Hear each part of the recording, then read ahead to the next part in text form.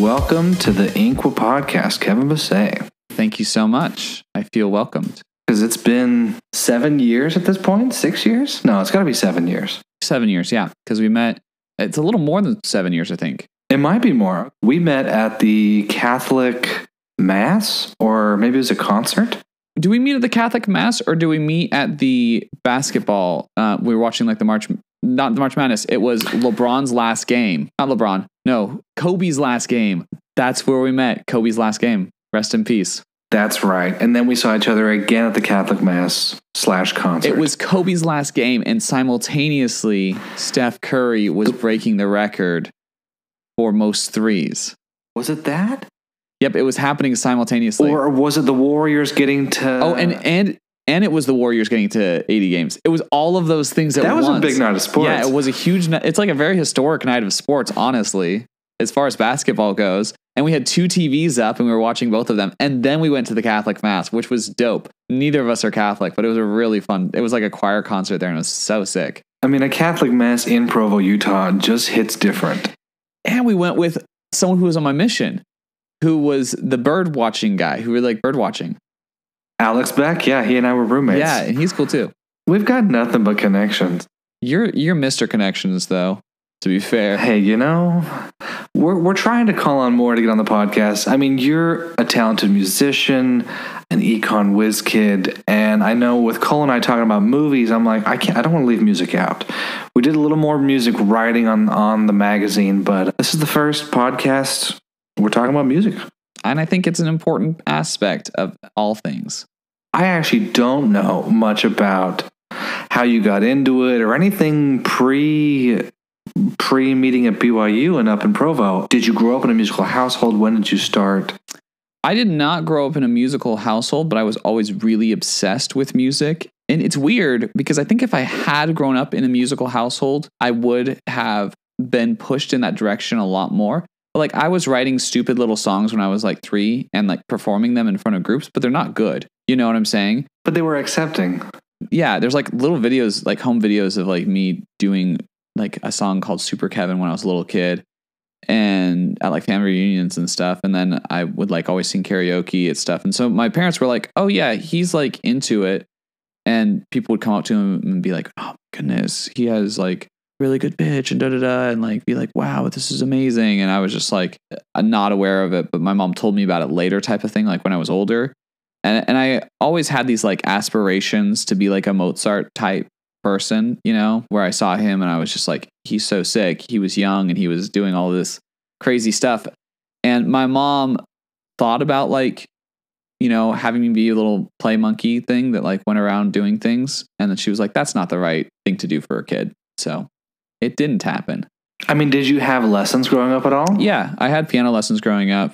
I didn't have vocal lessons, which is too bad. And when I started really getting into like writing music, like really into it, we lived in Logandale at the time, and there wasn't really anyone out there who taught about composition. And so I had to learn it basically like School of Hard Knocks, and then studying just other songwriters and stuff and trying to figure out what they did. And then I went to BYU, took songwriting classes and got into that more. And now the stuff sounds sick and it's unrecognizable from my early stuff. I mean, yeah, growing up in high school and stuff, did you play at like school concerts? Yeah. Did you? Yeah, I had a band in high school. Mm-hmm. And have you recorded all those songs and put them out anywhere, or are they just tucked away? No. There is like a place on YouTube, and I don't know how to find it. And I need to take some videos down on that YouTube channel, so I'm not going to say the name of it. But there are old videos of me singing little songs I made up, and we made songs as a band. We wrote like a couple songs, but we never performed those songs. We just did covers. I mean, I gotta know, you were in a band. Who were you covering? Was it people you liked? Was it old 80s stuff? Was it brand new? My bandmate realized that I could do a really good impression of Ben Gibbard from Death Cab. And so we did a Death Cab cover first, and then we did some Red Hot Chili Peppers stuff. It was so funny. It was this is just a funny thing to me. I don't know if it's funny to anyone else, but he asked me when we were going into doing the Red Hot Chili Peppers, he's like, oh, do you think you can sing this? I was like, yes. Can you play it though? Like, cause they weren't like they're decent guitarists and bass players, but they weren't like, I mean, you have Flea and John Frusciante, who are incredibly talented. I mean, Chad Smith plays pretty simple stuff. He's also very talented. But Kiedis is not a great singer. He's not doing anything really crazy with his voice. He's better now, but we were doing older songs too, and it wasn't hard to sing at all. And so it was just so funny because they couldn't figure out the guitar parts. They couldn't get those down, but my singing was fine. But he was like, "Are you sure you can do it?" And I was like, "Yeah, I'm pretty sure I can do this. Like, it's not going to be an issue." Are you sure you can play it? Yeah, that's what I was thinking. Good. I was like, this seems like kind of hard. And they couldn't. I have a dream of mine. I want musicians to look back 10 years before and re-record or find old recordings and just put together a big anonymous compilation album. I want to see what John Mayer was playing in middle school. You know what I mean? I want to see what these people were playing before they had gotten their chops. You know, I just think it would be a fun thing, and therefore I thought about it with you. I'm like, what were you playing back in high school? Where can we find those? Those are not great. I mean, I can dig some stuff out. I actually tried to dig one out recently that was kind of this song, and I have another song from that era too. Like I have some songs from back then. They're not good. I mean, if you go back, like my early stuff when I first started college, like my freshman year of college, that stuff is when it starts to get decent. That's when it's like, okay, this is acceptable, you know? And one of them I even occasionally play at shows. Is like I haven't recorded it because I just haven't bothered to, but it's good enough that I feel okay playing it in front of a group of people, you know? That's a good sign. That's some longevity. Yeah, no, that one's a cool song. But I mean, in general, that's not like going back into like high school and middle school. Like when I hear, it's weird because people will sometimes freak out over young artists. And it doesn't affect me the same way because I see what they're doing and I'm like, this isn't that impressive. And they're like, yeah, but they're only 14. I'm like, yeah, it shows. Like, I don't want to, like, I'm not putting them against other 14-year-olds is my thing. I'm saying, how good are they? You know? And when you compare them to 30-year-olds, the 30-year-olds are better. Like every single time. I just went to a show tonight supporting some local Vegas musicians, and there's this guy, Ted Sablé, and he's a bit older, might be in like his late 30s, 40s, I don't really know. Just phenomenal voice, phenomenal musician, and he's killing it in the local scene, but it's just like I love when like someone in that, like who's not like a little kid is killing it. That to me is like, that's more impressive and than someone who's like 16 sounding like a 16-year-old. And over singing everything because I feel like they always over sing things, and I'm just like, tone it back. Like you just sing the song. I mean, do you feel like some of it is that because they're young, everyone's enamored of just like we all love kids in this day and age in society? Do you think that's part of it? Is it just that they're like so poppy and catchy because it sounds like they're 16 that it's easy to sing along with? What do you think the X factor and the hype? I think it's the obsession with youth.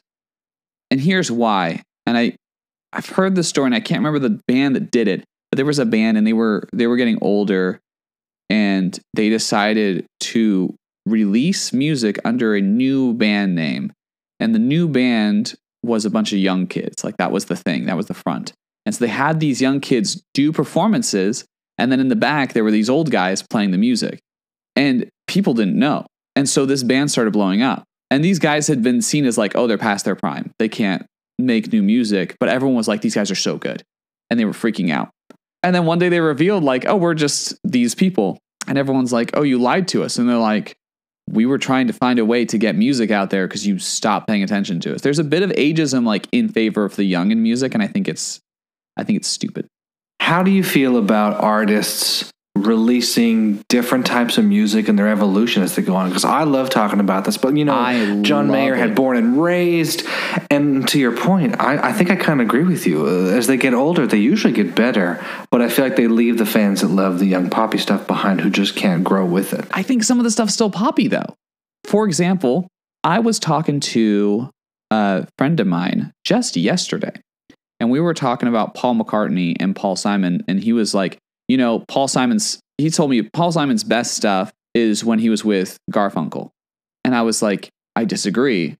I mean, he released much better stuff later in his career, and he's still releasing dope stuff, you know, like he hasn't stopped, and it's great. And he's like, I actually haven't listened to a lot of that stuff. And I'm like, and he's like, I guess it must be a nostalgia factor too, because like the stuff I have listened to, I haven't been into as much. I'm like, what about like You Can Call Me Al, you know, like that song's dope. And that's well after the Simon Garfunkel era. And he's like, I don't know. It's so catchy. It's a pop song. And that's the thing. Paul Simon never stopped writing pop songs. He used different instrumentation, but he never stopped writing pop. Paul McCartney, same thing. McCartney 3 is phenomenal. And Egypt Station, even better. Like, and this is like, he's an old man and it's still pop songs. It hasn't changed from being pop songs. He's been poppy the whole time. It's just, people just think it's not going to be good. They think they can't. And like Bruce Springsteen, my favorite Bruce Springsteen album is Letter to You. Letter to You is so good. It is such a good album, but people don't pay attention to it because he's old, you know? And to me, like I listened to like the Born in the USA album and then I listened to Letter to You and I'm like, Letter to You is better. It's just better. And it's just as catchy.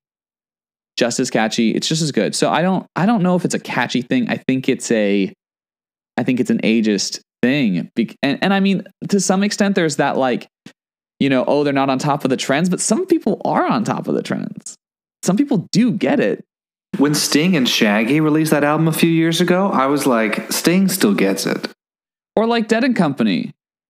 You know, you listen to Dead, like we went to a Dead and Company concert together, and I mean, holy cow, Bob Weir is still Bob Weir.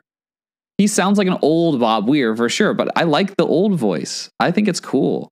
I want to be like that. I'm super sad they're ending it or what. I don't know what they're doing. I hope they're not done. I hope it continues in some form. But I think this form is coming to an end, which is super sad because I loved that show. That was such a great show. We definitely got secondhand high in something. There was enough floating around. I felt like I was in another universe.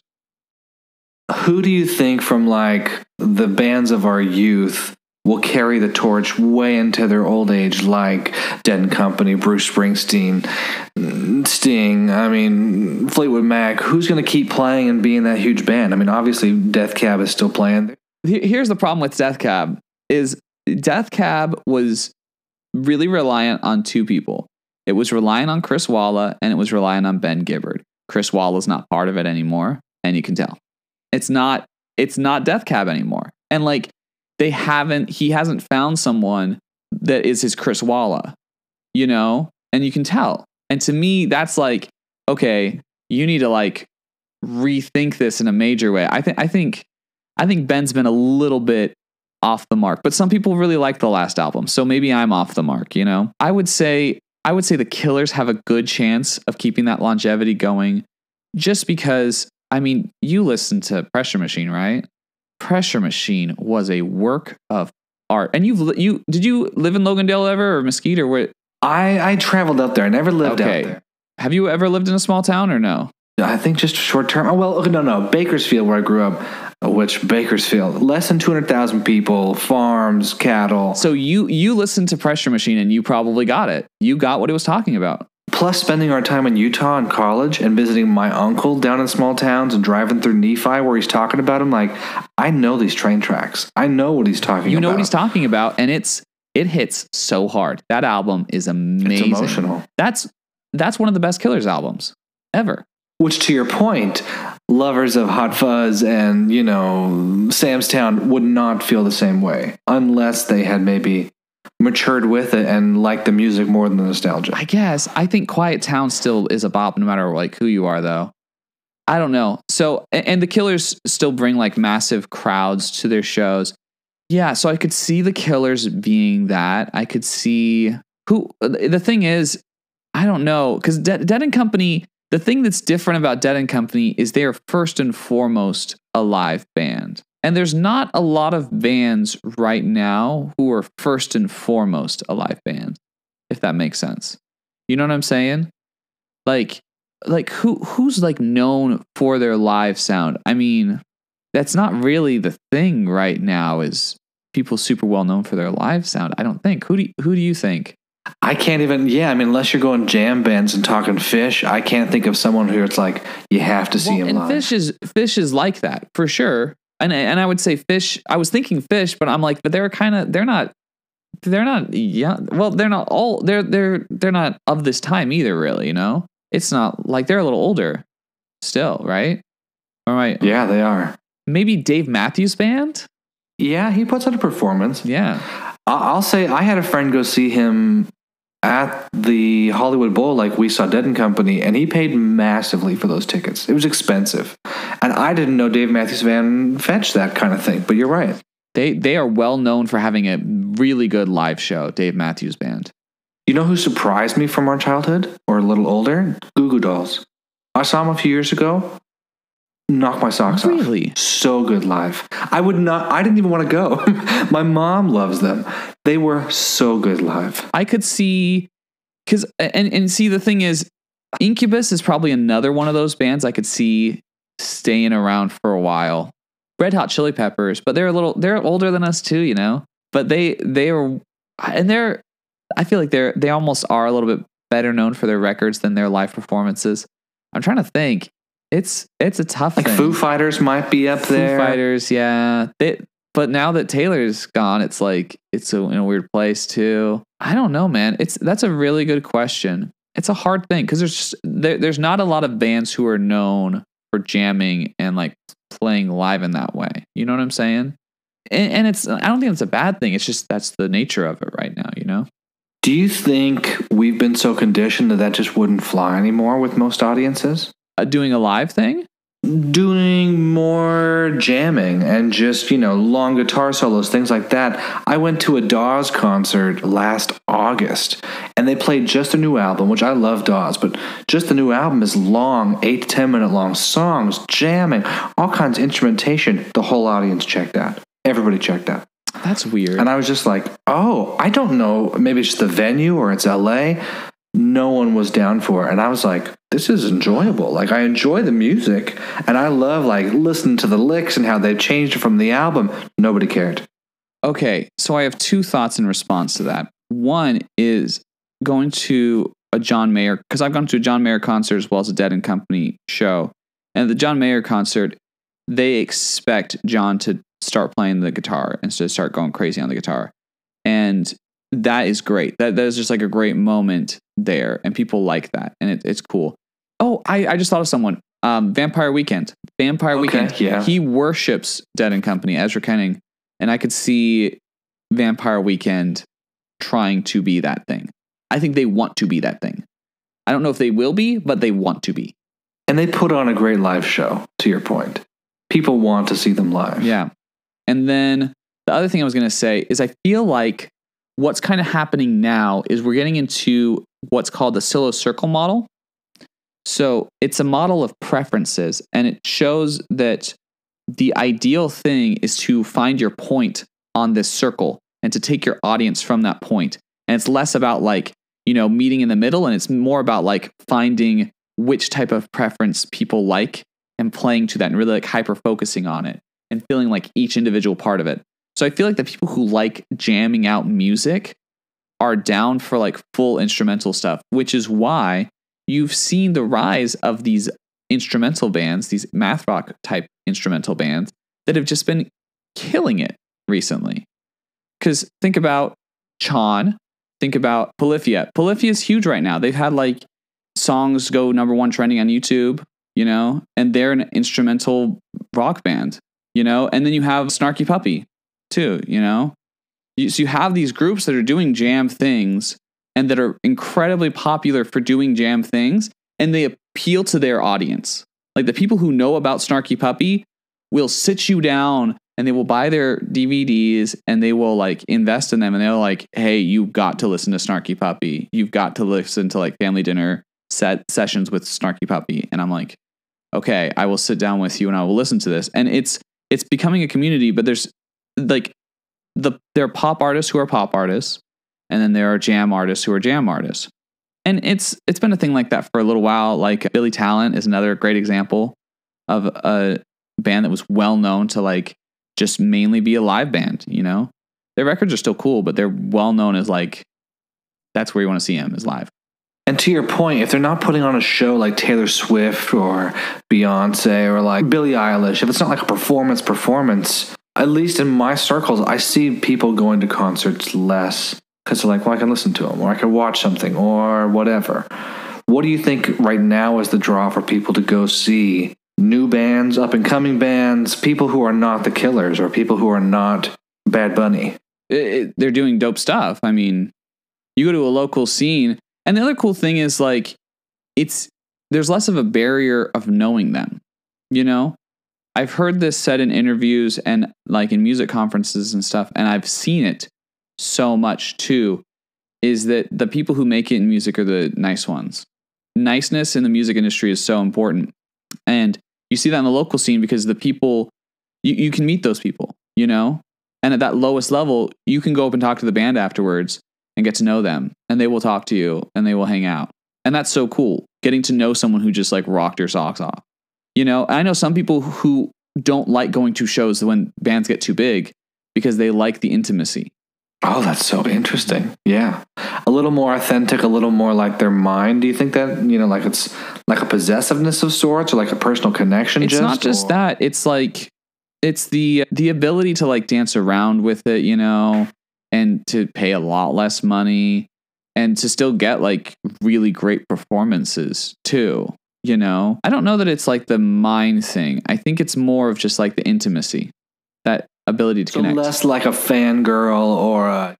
Well, I'll still fanboy. The solo fan who goes to every single show. Yeah, okay. Like, for example, seeing Ted Sablé tonight, great musician. I fanboy over Ted. And he knows I fanboy over him. And he's okay with it. But I'm just like, dude, you're the best. Like, I freaking love your, like, going to your shows. And I like screaming out and saying things because I'm just like, he's great. I mean, while we're on the call, let's just do some shout outs. Who else are you listening to that you're like, I just can't get enough? I listen to a lot of pop music and a lot of like K-pop and stuff and Japanese and all sorts of stuff. So it's going to be all over the place that I've listened to recently and been into. So Skrillex's 2 new albums were sick. I don't know if you've checked them out, but they are phenomenal. Like front to back, both of them, just great albums. And those just came out. Karol G just put her album out, and that was cool too. So I've been getting into Zutomayo recently, and they are sick. They are a Japanese band who is just killer. Miyazaki Suzuku is this, he's called like the Japanese like love song man or something, like, and he is just phenomenal. He's like a crooner type. And so his music, it sounds like this Frank Sinatra stuff, but he's singing Japanese. And it's really like big band type stuff, but it's kind of that city pop big band vibe. He's really cool. You've also got, you know, your EXO, who's just, I love EXO, and Taeyang, Big Bang, Blackpink, of course. I mean, that's like an obvious one because their album last year was phenomenal. Spoon's Lucifer on the Sofa from last year was a ridiculously good album. Un Verano Sin Ti was also a great album, that Bad Bunny album. Local bands that I'm liking a lot. I like Jack Jack, obviously. It's my band, so I like him. John Foley is another artist who moved to Vegas recently, and I really like his stuff. I'm working with Cody now, so Dak. We're releasing a song pretty soon. His Out series was great. Shikati is another artist who's going to be on that as well. Kook and I are doing a song together, and Kook's really great. Another person I just saw tonight, Hunter's Briefcase. They're really cool. They've got some really interesting ideas. The forums take turns that I'm not always like the biggest fan of, but like there's pieces of the song that I love. You know what I'm saying? And I think they're so like they want that form though. You know what I'm saying? You can tell they're intentional about they want a form that is not this classic pop form and it's not going to appeal in that classic rock or pop way. But they're still very, very cool. And I like what they've got going on. Elevated Underground's making some noise in the Vegas scene as well. And rightfully so, because they're dope. Who else am I liking? Those are just a few names. Yeah, I mean, that's a pretty good list. And everyone listening, myself included, have now some homework to go do. So, I mean, while we're on the topic, let's talk about Las Vegas music. Because everyone knows casinos. Everyone knows the Rat Pack, the big band, the residencies. Oh, Jan too. Sorry. That's another person we're working with, and she's awesome. They're both awesome. Jan and Jay are like work together. They're great. Sorry. Continue. No, you're good. I was just going to say, let's talk about who were the last big bands to come out of Vegas that weren't Imagine Dragons and the Killers, and what has been happening. Imagine Dragons was the last big band to come out of Vegas. They were the last big ones. It's weird because, and so before them, the one right before them would be probably Escape the Fate, but now they're more Phoenix based than they are Vegas based. Ronnie's still technically from Vegas, and so he's with, Falling in Reverse, and that's great. Five Finger Death Punch, also big Vegas band. Panic, and so Killers of Panic, Imagine Dragons, Five Finger Death Punch, Falling in Reverse are your five Vegas bands. There was a band that was supposed to be the band that took off next, and they just didn't in that major way. And so I think I'm whatever about it. I don't think their stuff was quite catchy enough, and I think they were so close to the wave they just didn't quite hit it. And that was Brumby. Brumby, yeah, okay. Yeah, Brumby was. I remember that. Brumby was getting some hype. They were building in that direction, and then just it wasn't quite it. Yeah, but they're cool guys. Like Oliver's really cool. I'm trying to think of who else. Vegas outside of that hasn't had like someone take off in a minute. Not to say that the music scene isn't great here. There's a really cool math rock scene that's been developing with bands like Hunter's Briefcase, like Post NC, like Elephant King. I don't know if they're quite math rock, but they're kind of in that vibe. Pure Noise, White Sport. Pure Noise, White Sport are a little more punk. So there's stuff happening. There's always been a really vibrant hard rock scene here. There's some really cool stuff happening in rap as well, in indie folk, singer-songwriter stuff as well. So there's stuff cool going on, just no one's hit yet. And it doesn't mean they won't soon. It's just no one has since Imagine Dragon. Do you think it's been because of like a disinterest or the venues, or what do you think is like to blame or contributing to that lack? I think it's partially that alternative rock in general had a lull. I mean, Imagine Dragons was the biggest band of like the last decade. Whether people like it or not, that's just the way it is. And their live shows are great. I don't know if you've ever been to one, but they're phenomenal. Oh, dude, I recommend it highly. And their last album was that good. Oh, I liked them.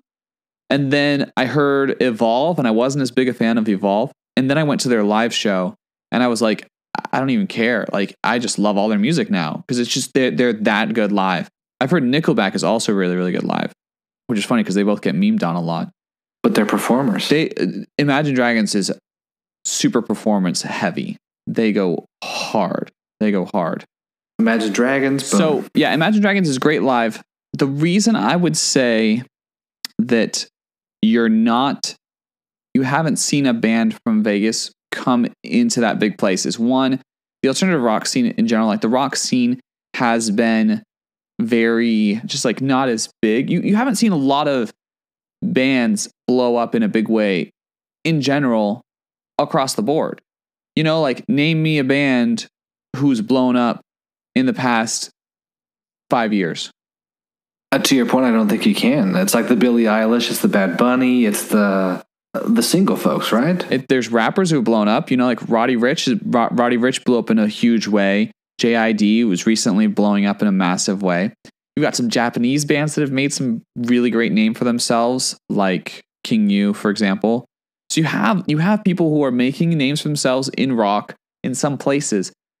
But in general, US, Great Britain, you're not getting. Polyphia's been huge too. Polyphia, you could say, is like a band who's blown up in a big way in the last 5 years. Like Echo blew up recently, and he's been doing pretty well for himself. He has like a pretty. He's probably like the post Imagine Dragons person who blew up would probably be Echo. And he worked with the Churkos, so I mean that makes sense. But outside of that, like, yeah, you just haven't had band from here really come into their own. Yeah, in general, just there hasn't been a band anywhere that's blown up. Do you feel like the pandemic stunted more of that? Do you feel like TikTok and those things, all the recent last few years changes have just completely changed the game, or is it just the natural evolution and people will catch on? So I think it's prevented, the pandemic absolutely prevented live music from popping off. And it stunted a lot of those more traditional methods of bands becoming big, because your traditional method of a band becoming big, like non-social media, is going to music conferences, going to showcases, playing in front of labels, showing your performances, showing what you can do, maybe showing your records as well, and then just building off of that until you have a full thing, right? So that is like the traditional way of building a band, and that just didn't happen at all during the pandemic. And so you saw some artists come into their own during the pandemic that were holdouts from before, that were already blowing up. So Roddy Ricch is a great example of that. Roddy Ricch is someone who was making his way through those music conferences, making his way through that scene, and he'd gotten to that exposure point with The Box, and it became this huge song, right? And that was just like right at the start of the pandemic.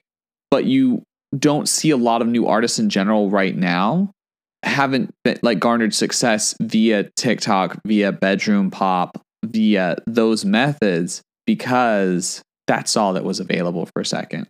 And the medium is the message. And that's how music works. You know, whatever medium it's coming through, that's the thing you're getting. Do you think it cheapens music at all? Does it change how we consume it at all, that a song gets pushed by TikTok's algorithm and now you've got 400,000 videos using the same audio? Does it make a big difference? Would you be bothered if that's how you got famous, or if that was your splash? I would be the opposite of bothered. I would love it. Dude, I'm at this point where if I can make gross amounts of money doing music, I won't complain how I got there. You know, I think that's silly. I think it's silly to like get into a complaining mode there. You want to blow, like, everyone wants to blow up on social media right now. People do make concerted efforts to try to blow up on social media right now, as they should. Do you think it changes how you look at or write your music, that you're like, this is a catchy hook that could take off on TikTok? Or is that always how music has been? You as an artist, personally, what I prescribe to, and this is not what all musicians prescribe to, and I wouldn't say it's representative of the Vegas market, this opinion, but I always try to write the catchiest thing, and the thing that will have a wide appeal and that people will be able to like personally relate to at some level. That is what I try to do. I'm not always the most successful at it because I have other things pulling me, but that is always the goal. I think it makes me consider my marketing, you know? So giving you one example, and this is just someone I talked to quite a bit. There's a guy who was into my music, and so we started like kind of communicating back and forth. And his artist name is Summer 2000. He does pretty well for himself now. Gets like a few, I think he has like 50,000 monthly listeners on Spotify. So he's doing well, you know, maybe 20,000, 30,000, something like that, some in that range. And he does what is called fifth wave emo. And his album that really blew up is called John Krasinski. And it's this mugshot of John Krasinski that says Summer 2000 underneath it. And he used that as his album cover. Okay. And it's this very silly thing. And then when you open it up, the songs are somewhat serious, right? They're in this fifth wave emo. They're emo songs, so they're darker tone, right? And so that marketing approach, that like silliness on the surface type of thing, is definitely like a TikTokable thing. Like that's a very Zoomer thing, is to have like something that seems silly that then gets like really dark and intense in like 2 seconds. You know what I'm saying? And so it fit really well in that way. So then that makes me consider, okay, well, how am I marketing things, and how are people consuming things, and how are people viewing it, and are they willing to consume it based off of the marketing that has been presented for it, you know? Like, how is the pitch going? And how is that pitch creating interest?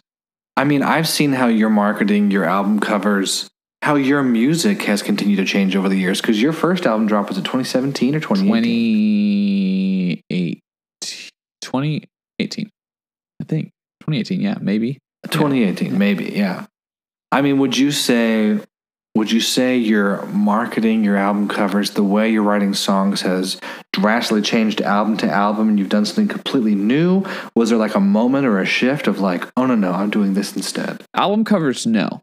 I think now I want not album covers. Because maybe was that silhouette thing and I just had like a very specific idea for that. And then the next 3 albums are literally all just pictures of my face in different contexts. It's actually the same picture of my face used through different filters. With a little Photoshop. Yeah, it's the same picture of my face photoshopped in different ways for different album covers. You're right. So Patient was 2020. Yeah, well, technically Patient was 2019. The digital came out in 2020. Digital came out in 2020. And then okay. Opera was 2021. No, 2020 was 2020 as well. Opera was 2020. Patient was 2019. 2021, you have Giovanni. So Patient, Popper, and Giovanni, it's all the same picture of me. Just photoshopped in different ways.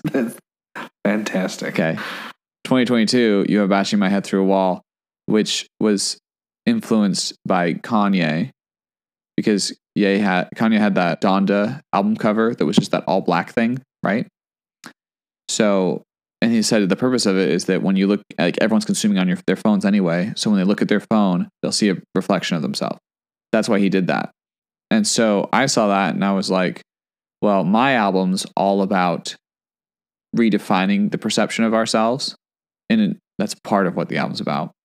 And so that's why I have a black screen with cracks in it. I wonder when I'd seen it, I was like, okay, I saw you post about social media. I'm like, interesting, the cracks, almost like spider webs, but now... It was literally cracks in my phone. I took a picture of a phone that broke. And we can all relate. Yep. And so that was the idea of like, hey, let's make people look at themselves and see that that's not a true image of themselves. Now, I know we've got an article from you on Inqua about how you write songs, but maybe talk a little bit about, has it changed at all? Like you just said, you want to write the poppiest thing. How do you feel like you uniquely approach music? I think the thing that I do, so there's 2 things I want to say to that. One, I am an addict to form and I'm very into form and to defining the subject matter and to making sure that there's an idea that is concise and conveyed in that way. But people who listen to my music tend to get the impression that it is very free form and that it is a continuous thought process on an idea. And I don't want to tell them they're wrong. So they are right. Leave the facade. Yeah, no, and I'm cool with that because if they want to think that it's very free form and that it feels very emotional, that's how they relate to it. And I want them to continue to have that experience. It is super methodical. It is hyper methodical, but it's that I think people want to have this image from listening to my music that it is this free form, creative, spur of the moment thing lyrically and musically. And so I want that to be an accessible image to them. But I would say so people get that perception that it's very free form. The other thing I would say is that my music in general, and I can't shake this, is that it takes on, it's very like, I write music album to album very much, for my solo stuff. When I'm working with other artists, it's song to song, right? Except for maybe with Harley, we have the concept of Jack Jack and we follow that as the core concept, because that core concept of Jack Jack is to create music that looks for hope in darkness, right? And so you'll see that theme go throughout all of our music. And so because of that, when I write with her, we were always looking for, how can we make this song into a hopeful song? How can we make this encouraging, like something you might hear from Sia, that uplifting vibe to the music? solo wise, I'm very album to album. So, you listen to Maybe and it's just one big love story, right? You listen to The Patient and it's all about suffering and it's about, economic disparities. It's about going through health things. It's a lot about that and like family members going through health things. And then you listen to Popra and it's this super dramatic operatic thing. You listen to Giovanni and it's 100% a story, that's not even pretending to be anything else, of like a Faustian bargain, basically. You listen to Bashing My Head Through a Wall and it's just like a big old therapy session. And so then the next thing, I'm kind of deciding between a few different perspective ideas, but they're all like, it's an album worth of things, It's hard for me to break away from that, of like always seeing it in terms of the complete album and the complete set of songs. So I think that's probably, I don't think that's as common. I think sometimes I think it's common. I think, that's how all artists write. All artists write in albums, but most artists don't write in albums. They write in songs. Yeah, to your point, unless we're talking about like the Killers and Pressure Machine or otherwise, it's a compilation of things that you've heard from years ago that are thrown on there, and it doesn't sound like a complete story where, like you've done with all your albums, it's a story, each one, of like, this is the theme, this is where my head's at, which I've appreciated about your music, is you don't feel like you're on Maybe and you're going to get some random song about, me and Julio down the schoolyard. It's all about what the theme and the story of the album is. Yeah, and I just haven't, it's not always as strict a story, like The Patient doesn't really have a strict story. Popper doesn't have as much a strict story. Even Bashing My Head is not as strict a story. There's still story to it. It's like a mental health journey more. But yeah, it's a thing I can't shake, like finding going conceptual is too enjoyable for me. Like that's something that just lights me up about writing music. But when I'm writing with someone else, I very much try to understand who they are as an artist, what they're looking for, what their interests are, and how to bring out the image that people want to see in them. I want to create something people can believe in. I like that.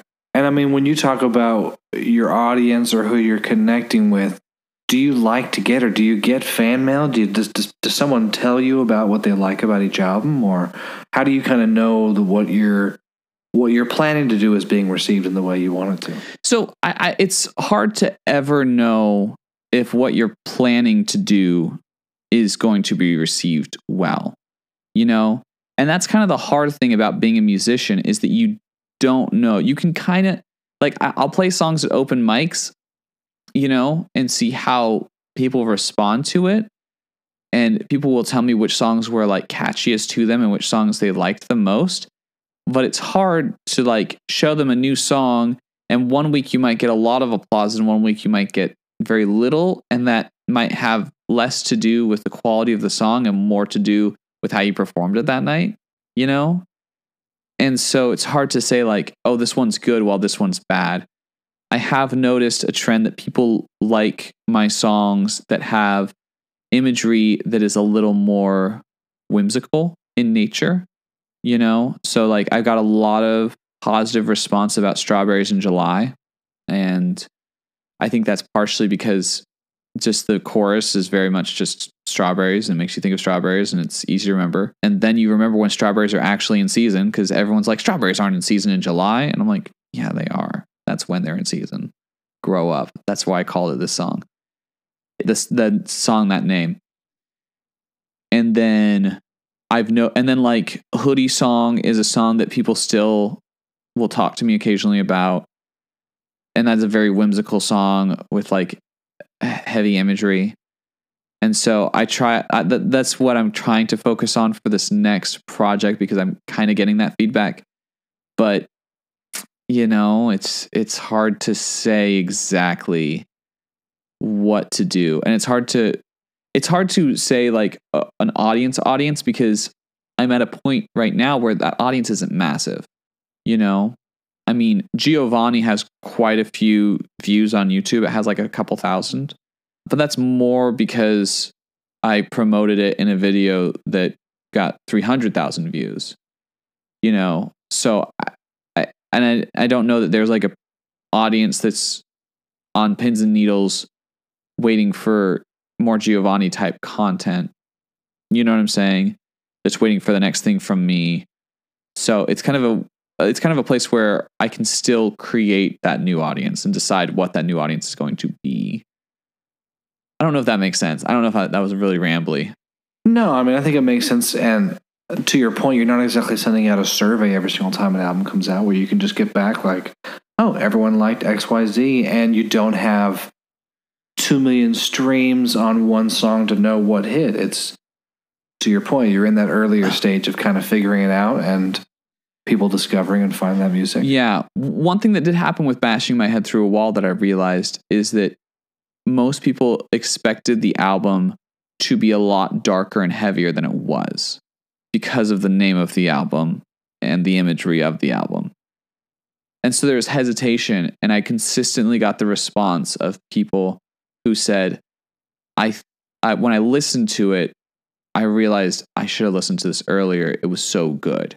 And they're like, it's probably like a lot of people were like, oh, this is like my favorite thing you've done, but they were hesitant to even touch it. Because of the name and the album art. Which is fascinating to me. I hear that and I'm like, oh shoot, like I need to do things that people are willing to touch, you know, and that they're willing just to be extra intentional about, yeah, even the title of an album, because right. So like working title for the next album is Narwhals in Space, right? Because you can tell anyone about that, and they're going to be like, interesting. I want to see what's going on there. You know, it's not like, oh, I'm hesitant to touch that because I don't want to be made sad, you know? So I don't know. Yeah. I mean, where in a songwriting journey, where do you start? Are you more like a music first, a lyrics first? Does it come with every song? Is there any kind of method to it as far as what happens every time or in general? So it depends on who I'm working with and how I'm working with them, right? So, like if I'm working with Harley, it's generally music first, and it's like the surrounding aspects of the music first. It's not as melody centric off the bat. It's normally more harmonic centric. So it's like we have a chord progression and then we go from there, or we have a chord progression and a portion of a melody, but we have no concept of what the lyrics are going to be about as we start that. And sometimes we'll make like a whole track and then we'll be like, okay, what's the song about? That's actually often what we do. We'll have the whole track done and then we'll say, okay, what's the name of the song? Like what are we doing here? What's the idea that we're going to pursue here? When I write music for myself, it's typically lyric melody combination first. It's concept focused a little more. So like giving an example of, say, Gray Blue Eyes, you know, I start out with that. I don't trust those gray blue eyes that are staring back at me. And I'm playing that in D flat Dorian, right? So I knew, okay, I want to write a song in D flat Dorian, and I'm going to, I wanted to write a song. Yeah, I want to write a song in D flat Dorian, exactly that. And so then I grabbed my guitar, played that first, you know, D minor chord, and then just like, knew that I wanted to have something with this idea of like not trusting the man I see in the mirror type of thing, you know, kind of that Michael Jackson-esque vibe of like, I'm starting with the man in the mirror, but like, what if I don't even like the man in the mirror type of thing? And like taking that too far almost, you know, to like a self-loathing type place. So I had that concept in mind, and I knew that was kind of the direction the album was going already. So I sat down with that concept and said like, okay, don't trust those gray blue eyes, and started working out the song from there, you know? And then the chorus used to be completely different. And then, you know, it revisions until you get what you're looking for. And as I'm writing songs now, it's very much like, okay, I know I want to be whimsical on this album, you know, this Narwhals in Space project. And so it's like, okay, what's like a weird whimsical image to start with? And then I go from there and I draw back into, like, I use that concept to start flowing things out. And I'm trying to be a little more freeform because that's what people think I am anyway with the content. And so it's kind of going in these ridiculous directions, you know? So I don't know. with as often as you're playing music, do you feel like you're trying more out for the new album right now? Do you want to kind of have a better idea and have the album fleshed out before you start playing things live? What's that process So like? I'm wanting, with this one, I am wanting to show the songs to people more. That's kind of how I came to this concept, because I had like 4 or 5 different concepts for albums that I was working on. One that actually has like the most songs written for it, I don't think I'm going to do for a while. And so like I wrote a bunch of different stuff, and I've shown people different stuff. And the one that I feel the best about in that live setting is kind of the direction I was like, okay, I want to go that direction. But and I do want to like introduce the songs to people in a live setting to kind of like work through it. Like the steroid song that I'm writing, because I'm writing a song about steroids and male body image, right? Because it's something that you don't hear enough about in songs. You hear about it in female. That's like a really popular fempowerment thing, is redefining female body image. But there's a lot of body dysmorphia among men that isn't as talked about. And there's a lot of steroid abuse that goes on. It's something that you, like, I've seen commercials for peptides. Or what, it's called peptides? Yeah, they're called peptides, right? The stuff that like artificially like tells your body to produce more testosterone. Like I've seen straight up commercials on like TV for those. That's like, I don't know if we want to live in that world where that's going down. You know what I'm saying? We might be going too far. Yeah. I don't know. What do you think about that? I'm kind of curious. Oh, I mean, there's a great book about it. I think it was a few years ago, The Adonis Complex. And I heard a few podcasts discussing the same thing of like, it's less talked about, and it definitely happens to a less extent because I think males make up a smaller economic market, but it's definitely growing of like, get jacked. Everyone needs to be on testosterone. Everyone needs to be bulking up on protein, all these different things to look like the guys on Love Island or the superheroes. The Bachelor or the superheroes. Yeah. I mean, the days of like the fluffy comedian are gone. I mean, Kumail Nanjiani looks ripped. Chris Pratt, everyone's favorite dad bod, ripped. So I definitely felt the pressure. Again, not to the level of women. I'm not even going to go there. But to your point, it's under talked about. And you see people just kind of buying into dangerous things that they should not be taking. Right. Yeah. I was kind of inspired toward it. Someone was talking about the Victoria's Secret song. I don't know if you've heard of it. And I just thought it was a weird song because the basic premise of the song is like, it's a body image song. And it's like, oh, Victoria's Secret was like making me think I had to be this like skinny little girl, which is weird because now Victoria's Secret's like not really part of that anymore. They're very much on the other side of things, I would say. Not 100% on the other side, but you know, they're definitely toward that other side. They want a wide market. Wrong choice of words. Okay. They want to capture more market, right? And so we were talking about that, and in the song she says like, oh, I figured out Victoria was actually some old guy in Ohio, but that old guy in Ohio started Victoria's Secret and then quickly sold it after like 2 or 3 years owning it. Like not that long after. Like Victoria's Secret has not been owned by some random dude in Ohio for a very long time. And it doesn't resemble, like, none of the stuff that she's talking about happened while he was in any way in charge. So the premise is inherently false, and Victoria's Secret as a company got mad at it. And I heard about it while hanging out with some friends and family, and I was like, that's so stupid, because 1, the premise was wrong, and 2, like, we've heard that before. You know, Scars to You're Beautiful already did it. Still Look Pretty already did it. You know, like, we've heard the female body image. Lizzo's first album that blew up did it, you know? Yeah, all about that bass. Yeah, all about that bass. You've heard it a lot, but you don't hear it from the guy perspective as much. So I decided to write a song called Steroids. I'm still working on it, but I tested it out in front of people, and I realized while testing it, I was like, okay, these lyrics don't work. These lyrics do work. Like, just feeling it in that moment kind of altered my thought process toward it. Yeah. And then I've also like shopped it to people who I trust, you know, in the songwriting vibe, and said like, what do you think about this?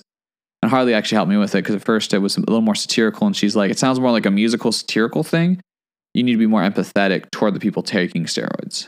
It needs to be a song that people taking steroids can listen to and be like, yes, you know, a little more authentic, a little more genuine, a little more empathetic than it is satirical. Okay. The course became this, like, I could inject myself with steroids, take lots of supplements, become a different person just to build some confidence. And like, that sounds like, that doesn't sound like I'm making fun of someone taking steroids. It sounds like I'm someone caught up in steroid use, you know? I like that.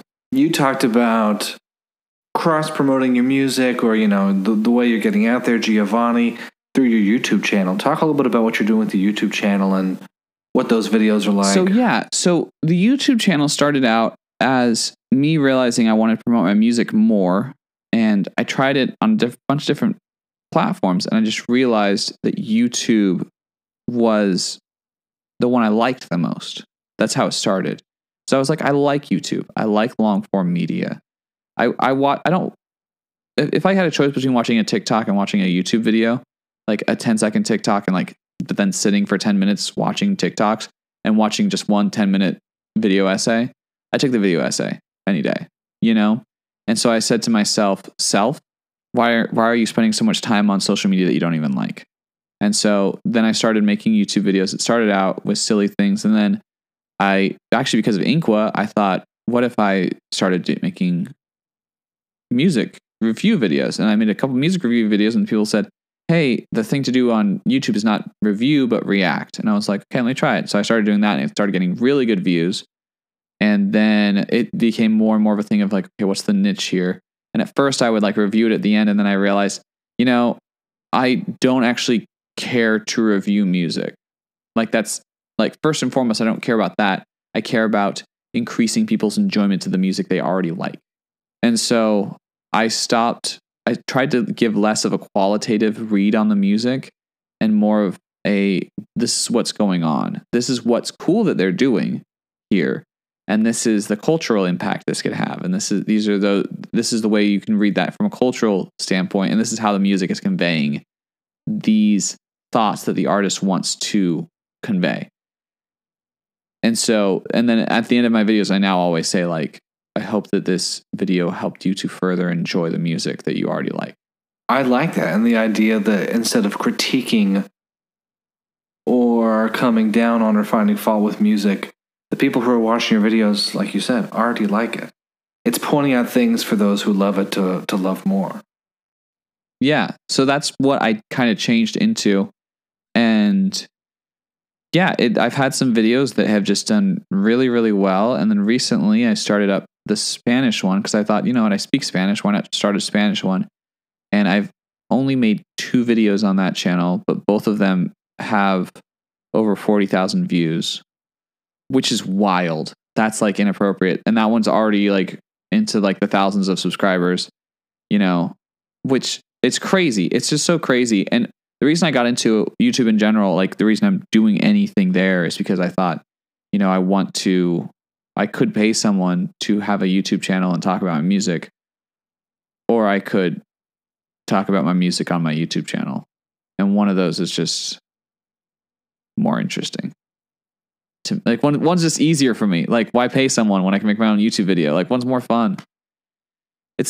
And you're good at it. And if you like it, I guess I'm good at it. I honestly sometimes make a video and I'm like, I wonder if anyone like will give 2 dumps about what I have to say. And then I'll put it out into ether. And then, you know, 40,000 views later, I'm like, why do they care about what I'm saying? I don't get it. I mean, I do produce music and I do write music. Like, that is a serious thing that I do. It's not like a joke, but like, you know, I'm not like, you know, Dan Reynolds. I'm not Rick Rubin. I'm not John Bellion. You know, I'm not like these huge name. I'm just a guy who's doing it. I know what I'm doing, but I'm not a well-known name in it. So it's just funny that people like listening to my thoughts on it. Even more so in Spanish, apparently. And I'm not that great at Spanish. So it's really funny to me. Fantastic. Well, I'm going to let you go. Have a good rest of your night, and we'll catch up soon. And thanks again for coming on today, Kevin.